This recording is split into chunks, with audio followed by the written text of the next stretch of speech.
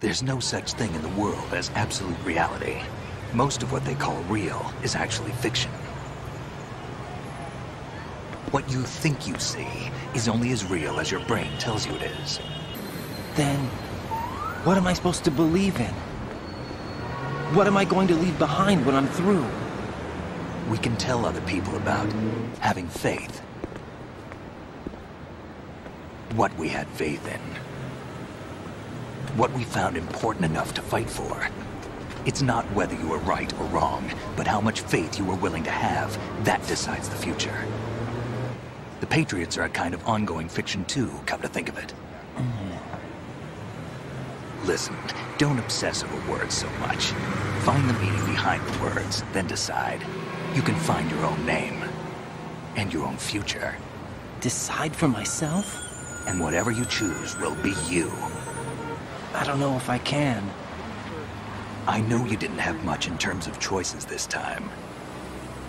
But everything you felt, thought about during this mission is yours. And what you decide to do with them is your choice. You mean start over? Yeah, a clean slate, a new name, new memories.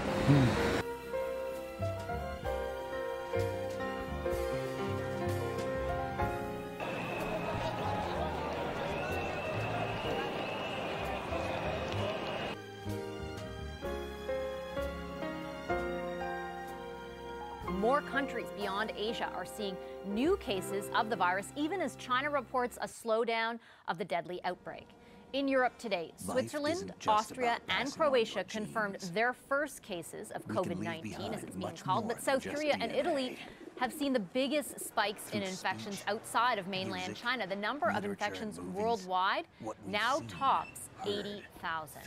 The rapid spread of coronavirus outside China over the past week is raising fears that this could become a pandemic, and that could have a huge impact on the economy. In fact, it already is. Market volatility continued today after U.S. stocks saw their sharpest drop yesterday in 2 years. In New York, the Dow plunged. Take a look at that number, nearly 900 points today. And in Toronto, the TSX lost close to 400 points. That sell-off follows warnings from major companies that the coronavirus is hurting their bottom line. Today, here at home, Air Canada extended its suspensions of flights between Canada and mainland China beyond February until April. So what does all this economic fallout mean for you?